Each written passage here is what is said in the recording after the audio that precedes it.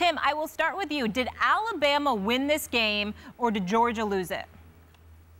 Alabama absolutely won it. Yes, I think Georgia should have been more aggressive in the fourth quarter, especially with the last two drives, but Alabama won it. There's no question when you look at how they played in the last 9 minutes of the football game. I mean, Deron Payne, Deshaun Hand, Mac Wilson, Minka Fitzpatrick, Ronnie Harrison. That defense was playing with their hair on fire, running around, making plays, making two huge stops to get the ball back to give their offense a chance. And then the way Tua was playing on offense and the receivers were coming up big. And then Najee Harris, I mean, he was running like an absolute animal. He looked a little bit like Marshawn Lynch in that fourth quarter. So I'm going to go with Alabama absolutely winning it. I disagree.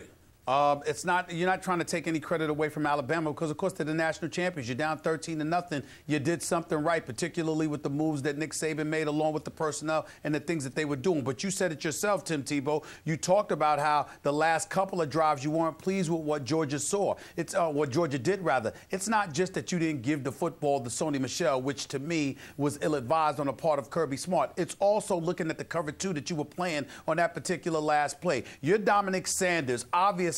You know, you're talking about a cover two. You're back. You're the backstop. In case your corner gets beaten, you've got to make a decision. Now, they had 4 verticals. This is what they explained. You got 4 guys running out there. They're running deep routes. We know that it could be a bit confusing, and a defensive back or a safety has to make a decision. We get all of that. But at the same time, talk about, now, Tago deserves credit for freezing Sanders to some degree because he kept looking right before he zipped left with the 41-yard touchdown pass. But you've got to, that's your responsibility. You've got to be able to do something, not to mention the corner that did nothing to slow down Smith at the line of scrimmage in any way. Just let him blow right by you and unimpeded. So the combination of your corner along with Sanders at the safety spot, giving up that particular play at that particular moment after a sack that had just taken place, that's what I'm looking at. Of course, from a total perspective, you got to look at Alabama, the reigning defending national champions now, and give them all the credit in the world. But if we're going to parse and pick apart what we saw from the game and what should have transpired, what should have transpired was clearly a better defensive effort on Georgia's part, particularly in that last moment. That's why I say that's what stands out. Stephen A., let's just be honest about this. Y'all had me go first, so you could take the opposite side and just argue with me. Let's be honest. If I said it was Georgia, you would have picked Alabama. All right? Enough said about that. But you're going to pick Georgia losing it on one play?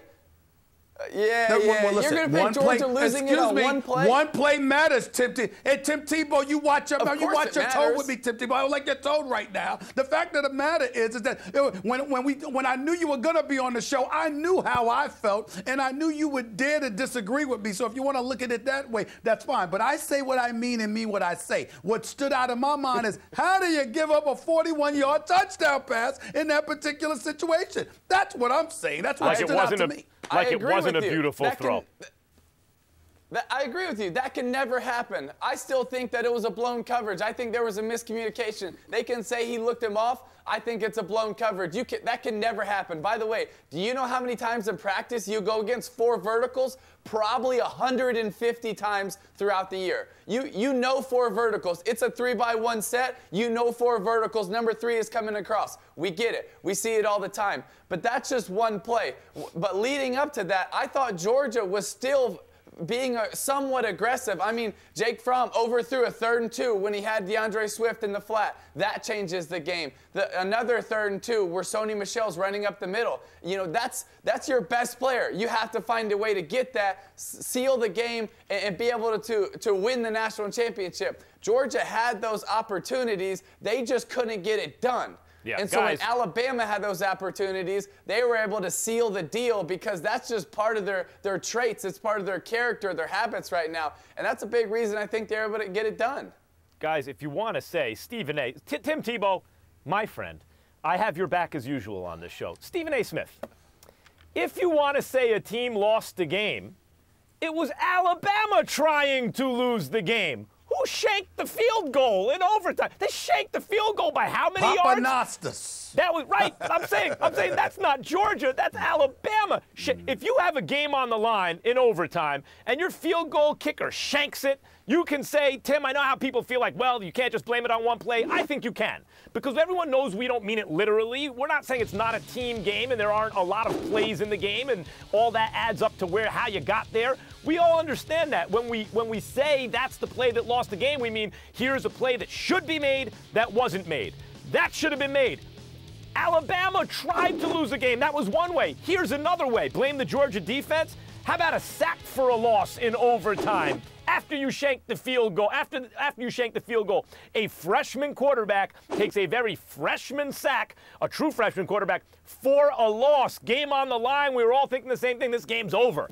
It was Alabama on several plays handing the game to Georgia, and still Alabama won. Now, had that been Georgia, had Georgia shanked the field goal, had Fromm taken a stupid sack. I mean, how else can you? The reason I say it's a freshman sack is you have time, you have a read, you can get rid of it. There's all this time to do something, and still he's going back, and then takes the sack with the game on the line, the national title game on the line in overtime in a classic game. So, like, if there was a blunder like that on the Georgia side, I would say, yep, Georgia lost this game. Alabama didn't win it. Of course, it's absurd because both are true, but if you have to pick one. But that's not what happened on the Georgia side. Alabama made a play to win the game.